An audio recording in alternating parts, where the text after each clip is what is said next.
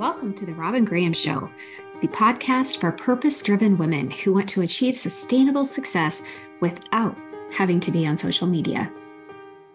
Hey, beautiful friends, welcome back to another episode of the Robyn Graham Show, Success Without Social.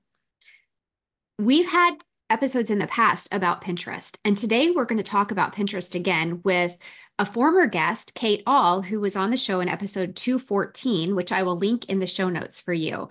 But we're going to take a different spin today, and we're actually going to do almost like a case study around Pinterest. And I had asked Kate a question, and as a Pinterest guru, Pinterest expert, Pinterest manager, all those things, Kate has a lot of insight that we, as just a lay user of Pinterest, may not have. So I'm excited to dive into this today, and I hope you will enjoy this conversation that is going to bring some new insights, new light on Pinterest for you, and whether or not you should be using it for your business. Kate Ahl, welcome to the Robyn Graham Show. Thanks so much for having me. I'm excited to be here. Oh, you're always so sweet. And I always enjoy talking to you and consuming your content too. I know we're connected on LinkedIn, and that's where I consume most of your content. And I've learned so much from you over the years. So thank you for everything you put out into the world to help all of us grow our businesses and do the thing. So, yeah, you're welcome. Before we dive into what we were just talking about before we hit record, can you just explain to us, what is Pinterest? Yeah. So we think of Pinterest like a Google with a lot of images. So it's search and discovery. It's not social. People go to the platform to really look for ideas. So I tend to put it in the bucket of YouTube, Google, and then Pinterest is there with people who are not interested in conversation, really. They're interested in curating their own life. So a common thing that we say is Pinterest is like a library, Instagram is like a bar. So we want the social aspect over on Instagram, the searching aspect over on Pinterest. Okay, interesting. And do we need it for our businesses? Well, I would say this. If you thrive on a business that needs traffic coming to the website, whether it is to get leads, to get ad income, to get any type of revenue, then I believe it's one of those ones that you want to use to be a traffic driver. And so it depends on what niche you're in, what your goals are. If you're a local business that thrives on local community, I probably wouldn't suggest Pinterest for you because it's not only national, but it's global too, as well. So it's not going to drive that traffic to your restaurant or your hair salon or something like that. So I would avoid it for those particular niches. Okay, fascinating. So something you said in your original statement was that it's for discovery, so people can curate their own lives. So with that being said, as a coach, we've been using Pinterest for several years, and we've been posting faithfully. I think we're at like year 4 of posting faithfully, where we put up maybe 5 to 7 pins a day, 5 days a week. Take the weekends off. We see a lot of traffic to the website, but we don't necessarily see conversion from Pinterest or on Pinterest. What are your thoughts on that? Okay, so explain to me what the ideal conversion is. So like they're coming to your website, what do you want them to do? Okay, so, and this is where this gets tricky, I think, and I think you being here will give some great insight. So most of our pins are directing people to blog posts with a call to action of download a free ebook or a free resource. Okay. Yeah. And does that, oh, go ahead. Yes, that is happening. We are getting, our email list grows continually, right? Does it grow at a rapid rate? No, but it does trickle in. Where we see bigger email growth, email list growth, is from other things like podcast interviews, summits, those kind of things. So that could be one conversion. 2 could be someone discovering us and booking a call right away from a Pinterest post or pin, right? Or it could be that someone applies. So once people hit the website, we can use Google Analytics to see where they're going, right? But I haven't seen significant conversion from those pins coming to the website? Okay, got it.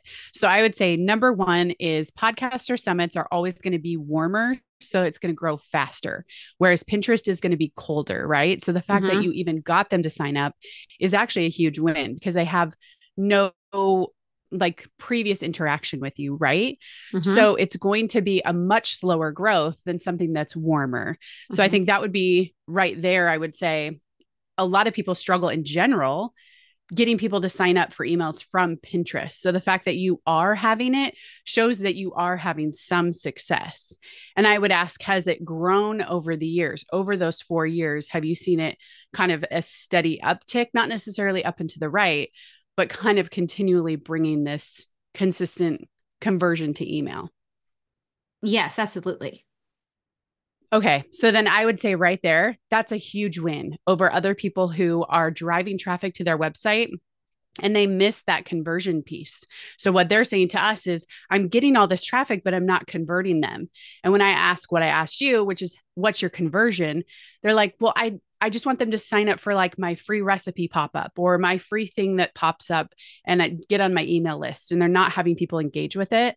I would say the fact that you are having it shows that it's working. It's just a matter of maybe we need to uptick more pins, or maybe we need to change up getting different names of your boards. That's a whole nother thing. But I would say, great job. I think you're actually doing pretty good with the fact that you are converting Pinterest traffic, which is incredibly hard to do because it's cold. I think this is so important that it's not necessary. When we think of conversion, I think many people think buy, buying, selling. And that's not necessarily the case, because what you said is so key, that Pinterest is a cold audience. Yes, we grow our follower count and those people follow us, they see our pins, but they're not in our inner circle unless they take that action and become part of our more intimate community, which is our email list. Mm-hmm. Yeah. And I would say too, when people ask the question, like, should I use Pinterest?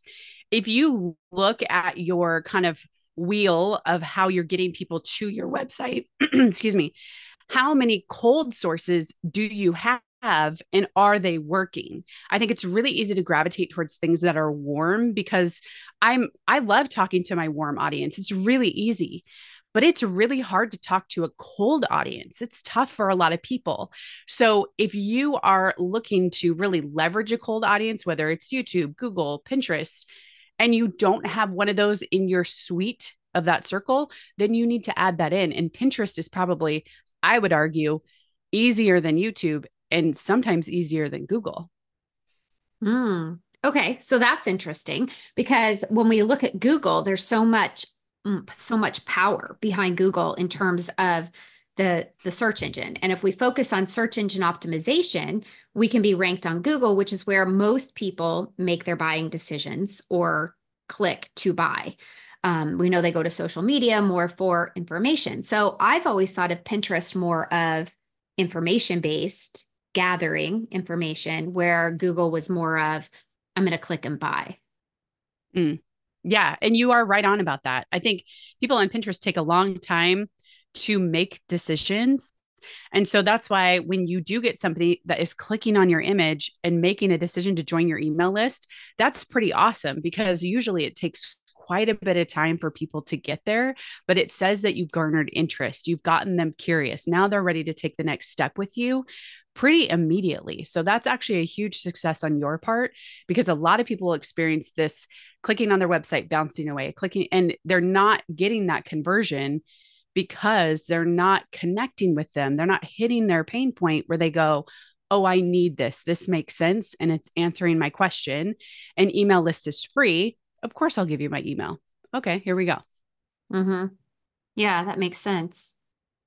So when you look at Pinterest from a product provider versus a service provider, like a coach or a VA or something like that, what do you think has more weight? Like which industries have more weight on Mm. Pinterest? What are people searching for the most on Pinterest? Right. So I would say there's always the top five niches, which are food, home decor, DIY, weddings, and fashion. Right. So those are always going to be the big winners. And then it depends. Like you could have a product seller in one of those top five niches. They're always going to do great. Right. Because that's Mm-hmm. what people are searching for. And then Mm-hmm. you break it down into B2B versus B2C, totally different. And so what we tell people is that sure, there's a lot of different people that are doing really, really good on Pinterest. But if your niche, like you and I are in the same, we're B2B, right? Mm-hmm. And so our numbers are going to look drastically different than a product seller because they're B2C. And Mm-hmm. so when we look at our numbers, we say, okay, what are my goals? And what are the things that are going to show me if this is working or not? And I think a lot of us have to make that decision about where we put our time and effort. And if we put our time and effort into Pinterest, what are we getting back from it? And is it what we want? Here's an example. We just did this recently with Instagram. And we looked at Instagram and we said, we're spending probably upwards of 25 hours a month on this thing. And we are getting maybe 30 clicks a month, right? Engagement is going down. We're jumping through hoops, videos, all those kinds of things. If I look at what I think a lead is over there, it's like $50 to $60 a lead. Mm-hmm. And then if I jump over to Pinterest and I do that same thing over there with my hours, it drops drastically to probably between $5 and $8 a lead. So if I look at that, I'm going to go, well, of course I'm going to give up the one that's taking all my time. And then I can focus over here on the one that doesn't take all my time. I don't have to show up in front of the camera. I can if I want to. And then I don't have to, the algorithm doesn't beat you up, if you will. I feel like the Instagram algorithm is just like changes every 5 seconds. Mm-hmm. That's not the case with Pinterest. So that's a little bit of how we break it down. Mm-hmm. So, okay, with that said, one, you said time and energy.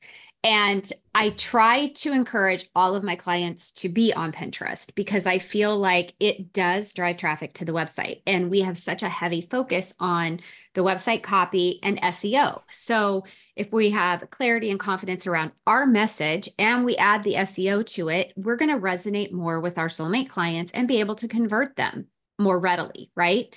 So with that being said, Pinterest is what we use to drive traffic, or one of the tools we use to drive traffic. But like I said, we post 5 to 7 pins a day. Now, that doesn't include the pins that are recycled that we repost after a period of time by using Tailwind. So, what do you say to that? Because my clients are often like, wait, 5 to 7 times a day. Like, I can't do that. Like, that's so much content, Totally. which Yep. I get 100%. I don't do this myself. I have someone else do it. But the key is simplicity. So I want your opinion on the number of pins per day, but I also want to emphasize that when you use a tool like Canva, you can create one graphic, have the same content, change the colors, change the fonts, mix it up a little bit, and it looks different. So you're not just Mm-hmm. posting the same thing because from what I understand, and I probably learned this from you previously, is that Pinterest wants everything to look different and unique. So, Mm. but at the same time, we can't reinvent the wheel to create that number of pins per day. Yeah. And I would never ask somebody to do that. That's a lot. So if somebody was coming to me and they were new to use Pinterest, there's a few things I'd walk them through. One, your profile being fully set up to reflect your branding, right? It probably takes about an Mm-hmm. hour. Number two, to figure out what keywords are working on Pinterest because your keywords that work on Google might not be your keywords that work on Pinterest. A really great, easy example is if you're a vegan, I know your listeners probably aren't food creators, but this is an example. Some people put in vegan, some people put in plant-based. That's a very different search. And so for you, what are the things that people are searching? It could maybe be the same things on Google, but maybe not. So find your top 10 keywords that you're like, I'm going to use these for the next 6 months. And then I'm going to see how my pins get searched and how the algorithm picks them up. So that's there. You can even write a few descriptions if you want to make it easy for you. You don't have to change up your description every time. You can keep them the same, but you want to evaluate like, are these keywords actually going to work for me? And then three, which I would argue probably is the hardest part of Pinterest and the most labor intensive, is the image. And people usually put it last. And they're like, okay, well, I'm going to slap this up on Canva, put some colors on it and call it good. But your image is the thing that people see. It's the first thing that people see. And so a lot of people need to be intentional about taking those keywords and putting them on the image, but also thinking what's going to get someone to click. Really, if you think about it and you think about your user, what is going to get them intrigued? What is going to get them interested? And really invest your time in that. And you can create a few different images. They don't have to be totally different, but I want you to be thinking about different ways that you can attract your ideal user instead of kind of working for the algorithm, work for your user. And so now let's say you have a piece of content, blog post, whatever, you now have maybe 2 to 3 images for it. You can pin one today, pin one tomorrow. I don't expect anyone to do 5 to 7 right away. Get into the groove of creating images and pinning and then putting it out there. It's going to take a little bit of time, especially if you're new, to build up the bank. For you have 4 years worth of content. So there's so much you can put on Pinterest. And a great thing for people who are seasoned like you is we went back and we have just recently started updating our Pinterest images. We haven't had a refresh of our Pinterest images in a long time. We changed up adding a few more colors. We kind of messed with the font a little bit. Even though it's not directly my font on my site, it still very much looks like our branding. And those actually are now getting pretty good engagement. So for someone like you, if you haven't changed up your images in a while, change it up, like get a little creative with it, try different words. And that is what's helping to kind of keep it fresh, but it doesn't have to be a big change. Mm-hmm. Yeah, I love that. Okay, so where all should key phrases be used? So the image on the graphic or image, in the title and in the description?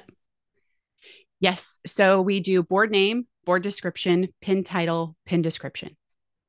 Okay, perfect. And so how many times a day for someone who's sitting there thinking like, this just seems so overwhelming, it's not worth the time and energy to me. How many times a day do you say, or how many pins per day or per week should people post in order to get traction? Okay. So here's what I would say. Pinterest is going to take 6 to 9 months for you to get any kind of traction. Mm-hmm. And an example I would share is we just invested in YouTube.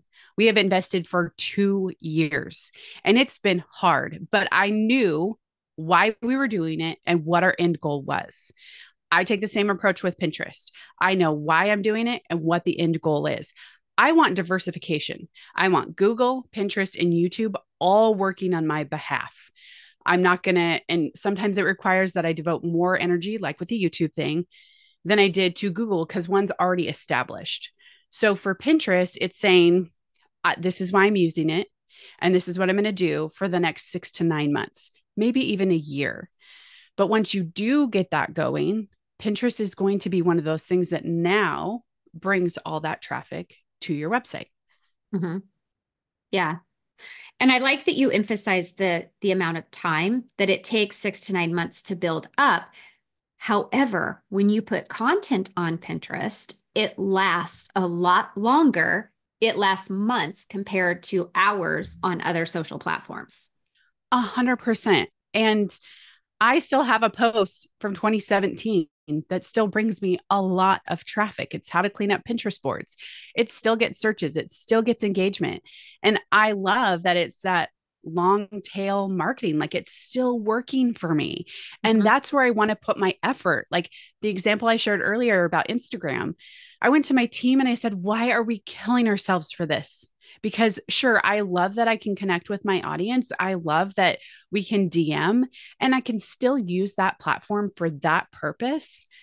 But it's not like it's gone in like a day, right? So all this effort we've worked at is now gone. Now, the great part is we can take some of those reels and you can repurpose them for Pinterest as videos. So we have done that. So it's not a wasted effort. But I'm not interested in, especially in this current business environment, which feels really, really hard. I don't want to push a boulder uphill when my business overall feels like pushing a boulder uphill. So I'm going to let go of the things that aren't working for me. And I'm going to invest in the things that I know are going to give me long-term benefits. Mm-hmm. Absolutely. I could not agree more. And the listeners know that I'm all about like taking a step back from social media and doing the things that are more sustainable. And I think Pinterest is one of those. What happens if you take time off of Pinterest? Oh, Say great you've been question. working on Pinterest. What if you take some time off?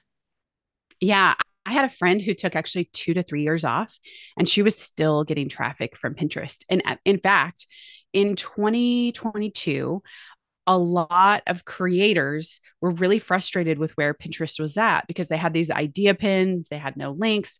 And so they said, I'm out of here. And they went all in on Google. Well, guess what's happening now? With Google's helpful content update, they're all now coming back to Pinterest, but they kept a lot of that traffic. It was still there. People are still pinning their content, it's still showing up in search. So you'll still see it. It's not like it's dead in the water. I mean, if you stopped using it for probably 5 years, I would say you might have a little tough time coming back. But if you take a break for, I don't know, 6 months to a year, don't worry about it. It'll still be there. Oh, I love that. That's huge. Okay, so two more questions. One is how do we organize our boards? How many boards Mm. should we have? And we've talked about the number of pins, but how many boards should we have? You can have as many or as little as you need. There really is no magic number, but we tell people ensure that the boards that you have, you can put your content on them and they go to your website. So for you, if you had like a fashion board or a nails board, I'd probably tell you that it doesn't seem like your content can go there. So move it to secret. So Yeah. that's really what we're thinking up with boards is relevancy. I love that. And then let's talk about ads very quickly because when you were here for episode 214, I don't think ads were there yet. I think they came shortly after. So let's talk about ads and what would they mean to our business? Like should we invest in them? Should we not? What's the difference between them versus social media ads? Mm. Yeah. So Pinterest ads look different than something like a Facebook ad. Pinterest loves that they are native in the platform. They kind of blend in. A lot of people don't even know that they're clicking on an ad. One great thing about an ad on Pinterest is you can really get them at the top of the funnel and even the bottom of the funnel. The middle is a little bit tougher, but if you're looking to build awareness, you want to get in front of new audiences, they're really great. There's like 14 different types of ads. There's lots of things that you can do. The frustrating part about Pinterest ads is they take 2 weeks to optimize. So we like to tell people is that if you're going to run ads on Pinterest, what you're doing is you're gathering data about who your audience is on the platform. And if that's important to you and you're investing in ads on other platforms, it's important that you learn who your Pinterest audience is. And you might target them with an email sign up, or you might target them with a particular product. There's a lot of great things. We mess around with ads all the time. I think they can be great. I think that some people find them frustrating to set up, especially if they've come from Facebook. But a lot of our team would say they're way easier than Facebook. But I think it's all about which one you started with first. But I love them. I think they're a great complement to what you're doing organically. And what is the cost of Pinterest ads compared to like Google ads or a social media ad? Yeah, I don't know so much about Google ads and what people spend, but we tell people anywhere between $10 and $50 a day. I have actually run, there's two things like on your pin, you'll see promote. That's called a promoted pin. When you go into the dashboard, you build an ad.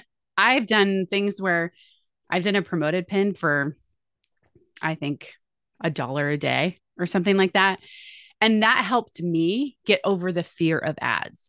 So I took one that I knew went to an email, like it went to a blog post with an email sign up.